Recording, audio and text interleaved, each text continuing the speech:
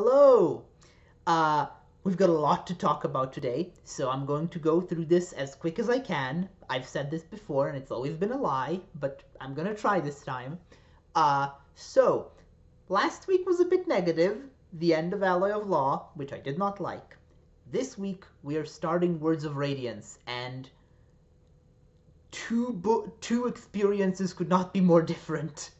I am, already this first little part of Words of Radiance blows the Way of Kings out of the water, and the Way of Kings itself blew anything else Sanderson had written previously out of the water. Like, the Stormlight Archive is getting better at a rate that scares me, because I don't know how it can get better from here. So, let's talk about this first part of Words of Radiance. I'm going to actually make it through the actual chapters relatively quickly because I want to talk about one particular thing more than anything else. And I'm going to do that at the end. But before we get there, let's just go through some notes here. So, first of all, spoilers, by the way, Jasnah, whose name is pronounced Jasnah, not Jasna, I've been told, which is actually quite interesting because that is a name in my language, Serbian, Jasnah. Like, there are people named that in Serbia. And the fact that I saw that name and pronounced it in English, even though it's clearly a Slavic-inspired name, made me question some things about my assumptions, I guess. So yeah, Jasnah. Jasnah is 100% not dead. I guarantee this. There is not a single atom of my being that suspects for a moment that Jasnah is actually dead, even though we literally saw her die. And there's several reasons for that. One, she's clearly a really major character with a lot going on. This book starts with a prologue that hints at a really complex and interesting backstory for her. And since that isn't resolved by the time she dies, clearly we're gonna get more Jasnah. Likewise, she says that she has two powers, much like Shallan has two and Kaladin has two, although we still don't know what the two are with Kaladin. But we only know of one of them, and it feels weird to have a character be like, oh yes, I have two powers, and then demonstrate one power and die. So, no, Jasnah is not dead. I'm not buying it. When it's inevitably revealed that she's still alive, I might be a little bit annoyed because I don't like fake-out deaths, but it's not my least favorite trope. Like, it's not one of those things that, like, immediately turns me off a story. And this story is so good in every other respect that I'll forgive the obvious fake-out death here. So we're not going to talk about Jasnah's death because it didn't happen. She's alive. What else? Shallan has a new friend named Pattern. She has her own sill now. And Pattern is weirdly adorable. I was not expecting, based on the previous book, if you had told me that one of those symbol-headed creatures that was haunting Shallan's drawings would be cute, I don't know that I would have believed you. But somehow Sanderson pulls it off. Pattern is adorable. I don't really have much else to say about Pattern because we haven't really... it hasn't really been developed as a character much yet, beyond being adorable. But as for Shallan, we have the second bit of confirmation here. It was actually confirmed in the previous book, but very subtly. But here we have the second, much more explicit bit of confirmation that Shallan does have a shard blade, and has used it before. I think it's implied that she killed her own mother with it in that one flashback. We still don't have any context for that. I'm guessing that this book is going to have a lot of Shallan flashbacks, like the previous one had Kaladin flashbacks. So I'm sure we'll find out soon enough what happened there. But the main thing I'm curious about is, how does Shallan have a shard blade? Because based on that flashback, it kind of seems like she had it as a little child. And as far as I know, there's like shard blades aren't something that manifests as like a magic power. You have to acquire an existing shard blade. So whose shard blade was this? Where did she get it? That's the main question I have going forward with Shallan, I think. Although obviously I have a lot of questions. And Shallan continues to be the character I find myself relating to the most, even though I think that Kaladin is at this point, better developed character. Kaladin doesn't really do much in this section. Kaladin's portions of this particular section of the book were not as interesting as Shallan's. Kaladin's and Dalinar's, I mean. But there's a lot of setup in those chapters for something that is clearly going to happen, and Sanderson does something really interesting here, because at the beginning of each chapter there's like a little bit of text, and in this part of the book, that text is from Navani's journal, but it's Navani's journal from the future, and it's full of spoilers. So going into this section of the book, we know that some sort of horrible tragedy is going to happen.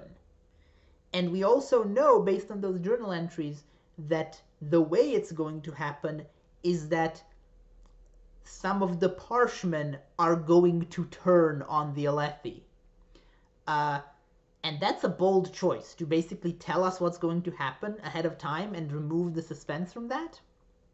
But I think it works, because now the suspense comes from the fact that I know that something horrible is coming, and I have an idea of what it is, but none of the characters do. And that adds a different kind of suspense, which is fun. It's nice to have a variety of types of emotions, and I feel like not a lot of authors would go for this particular combination, which makes it feel unique, so I like that. So, do I have anything else to say about... yes, I do actually have something else to say about the actual chapters here. So, Sadeas. Sadeas gets a point of view chapter here, and Sadeas is an example of a type of villain that Sanderson does a lot. So, generally speaking, when you're doing villains in stories like this, you're going to either have someone who is cartoonishly evil and very one-dimensional and not very interesting to read about, like their internal life, but maybe amusing to watch because they're over the top and ridiculous in their evil. So looking back at previous Sanderson books, that would be a character like Ruin, for example. Ruin very much falls into that category. There's no complexity really to Ruin, but he is kind of fun to watch sometimes. And then you've got the other extreme, which is villains who have a lot of depth, and you're meant to kind of sympathize with them. They're not maybe even meant to be like straightforward villains. There's something morally complex or gray about them, and you're meant to see their point of view. Sanderson has not been great at this kind of villain, historically. The couple of times he's tried, you get things like, well, like Miles, and Miles is not great. So I'm not a big fan of his previous attempt at that. Although, funnily enough, that is the kind of villain that this whole Cosmere thing started with, in the form of Hrathen. Hrathen is very much a villain of that mold. And he was a good one, but Sanderson hasn't really recaptured that particular spark yet. But what Sanderson does do very well is a kind of intermediate type of villain. So, a villain who is not meant to be sympathetic. Like, they are 100% evil. You are not meant to be like, oh, they might have a point. Like, no, they're just evil. They're a bad person.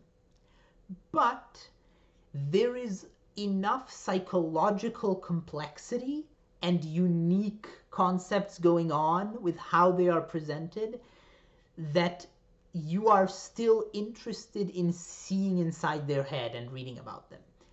And this is something that Sanderson very clearly learned from Robert Jordan, because Robert Jordan has a lot of these villains. Robert Jordan's villains tend to be fairly one-dimensional in their motivations. They tend to just be, you know, evil for evil's sake. But they've got a lot of interesting stuff going on inside their heads regardless. You're never going to sympathize with them. You're never going to question if they're really the bad guy. You're never going to be like, oh, I kind of wish this character would win. No, they're just straight up villains, but they're sort of fascinating to observe and get into the heads of. And that's something that Sanderson has always excelled at, in my opinion. We had that with, what's his name? Ellen's dad. Straff. Straff in Well of Ascension, and Vane in Well of Ascension as well. We have that now with Sadeas. And I'm sure there's another one that I'm just not thinking of right now. But either way, that's just something that Sanderson is really good at, in my opinion. And I only realized that was a type of villain that he was doing while I was reading Sadeas' chapter, because I kept getting these echoes of Straff while reading it. Sadeas is very different from Straff, but the vibe, the emotion you feel while reading his chapter is the same, which is, oh, this is an awful person, but like kind of a fascinatingly awful person. Like you wanna read about them being awful, if that makes sense. It's not one-dimensional. It's a multi-dimensional character, and all of their dimensions are awful, which is kind of an interesting combination. So yeah, I just wanted to say that Sadeas seems really promising, as does his wife. His wife is also, I think a part of why he's interesting to me is the dynamic he has with his wife. Another small thing I noticed is that Syl, when trying to imitate human women, one of the things she's noticed that human women do is that when they're frustrated, they pull their hair. That, to me, feels like another homage to Robert Jordan. It might not be, but it feels like it. And what else? Yeah, one thing I'm kind of wondering is, what's going to happen with Shen? Shen is a really weird character, because Shen has not been developed at all, and he's not really been focused on at all. He's kind of like this... He's a character who the story wants us to forget about. And that makes me think that something really, really big is going to happen with Shen. Either he's going to turn on everyone, he's going to... spoilers for the part of the book that I haven't talked yet, I'll get to that, but either he's going to turn out to not be a parchment at all and is actually a dull form, which we'll get to, or he is going to maybe become a Parshendi through his training with Kaladin? Maybe? Like, ascend from his, like, Parshman state. Either way, I feel like Shen is going to be a pivotal character going forward. especially after what we learn about the Parshendi here. But before we get to the Parshendi, which is the thing that I really want to talk about, there are two other intermission chapters at the that are not the Parshendi at the end of this section. So we have one from the perspective of a shoemaker, and that one is just some world building and setup for later because he dies at the end, so that's not going to be a major character. But the world building there was fun, and I also like the fact that he is a radiant, or a potential radiant. Like, he has one of the radiant powers and a bond with a spren. And he's not a major character. He's never going to influence the plot. He was just some random guy and he died. And I like that. I like that we are seeing that these powers are not being granted only to the chosen heroes of the narrative. Like, they're kind of being spread around at random. And sometimes it's just not going to work out. And this was one such example. So I like that. And the other chapter we get here is really cool. And that is the chapter from the perspective of Risen. Risen? I'm not sure. Rysn. Anyway, Risen is the merchant's apprentice who we met in the last book. She actually had, I think, two interlude chapters in the last book. She's apprenticed to a Thalen merchant, I believe. And here we see her exploring a very, very unique and interesting part of the setting, which is the Reshi Isles, which are actually not islands at all. They're actually giant crustaceans that are so huge that people live on them. They're the size of islands. And the thing this chapter made me realize, well, first of all, it made me realize that Risen is not a one-off character. Risen is clearly going to be important, especially given how this chapter ends. I feel like we're maybe eventually going to see Risen transition from the interlude chapters into the main plot, maybe? And the other thing I found interesting here is the world building. The world building here is fantastic, and it's fantastic in a way which, and I'm sorry to keep bringing this up, I'm trying not to, but this really made me think of it. It's fantastic in a way which really makes me think of Robert Jordan, and specifically makes me think of the fact that in a lot of ways, Stormlight Archive feels like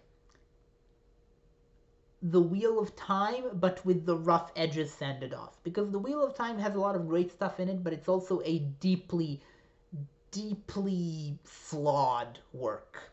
Like, there's a lot that went wrong, in my opinion, at least personally, with the Wheel of Time. And overall, it's still great, but a lot went wrong. And I feel like Stormlight Archive is doing a lot of the same things, especially in regards to the world building, that the Wheel of Time was doing, but it's avoiding some of the mistakes that the Wheel of Time made. One of those mistakes was gender essentialism, and that is kind of rectified here with the Reshi. The Reshi, now I've actually been pretty critical of Brandon Sanderson so far, and in that I feel like a lot of almost all of the societies we've seen in the Cosmere so far, despite having very, very different cultural norms and very different sort of everything and values, they do seem to have like fairly traditional gender roles. Like, it's weird that women in Elantris, Mistborn, Warbreaker, and Stormlight are consistently it's consistently expected that women wear dresses and men wear suits across these four completely different worlds. And I've commented on that before, and I'm actually writing a little paper on that right now. The weirdly consistent gender roles in the Cosmere. But this book kind of throws a wrench in the works for me there, because this book does two things already. First of all, it has the Reshi, who clearly have a very different conception of gender. Here we have a person who is biologically female, but who fulfills the societal role of a man, specifically a king, and is treated as a man, is referred to with masculine pronouns, and I find that really interesting. I'm intrigued by that, and I'm hoping we get more stuff like that going forward. More explorations of alternative cultural and social models of gender. Um, so that's the one thing I'm interested in here. And the other thing I'm interested is what we find out about how gender works among the Parshendi. And now we get to the part I really want to talk about, because nothing I've talked about so far matters at all. I forced myself to talk about it because obviously it is important and it's all great, but my brain is completely obsessed with the 2 Parshendi chapters and nothing else right now. Because, dear God, I've never seen a single chapter recontextualize the entire story so much like the first chapter from Eshonai's perspective did. We suddenly understand so much about the Parshendi. We understand why they're always humming or singing in tune. We understand the differences between Parshmen and Parshendi. We understand that they have different forms. We understand their really seemingly completely gender egalitarian society, where there aren't really differences between men and women, even when it's like, even biologically, when they're in the same form, they appear to have roughly equal abilities. There's no indication that a woman in war form is any weaker than a man in war form, or a man in nimble form is any less agile than a woman in nimble form or whatever. No, like gender doesn't seem to come into it, which I'm really refreshed by. And is also something Robert Jordan would have never done, by the way. But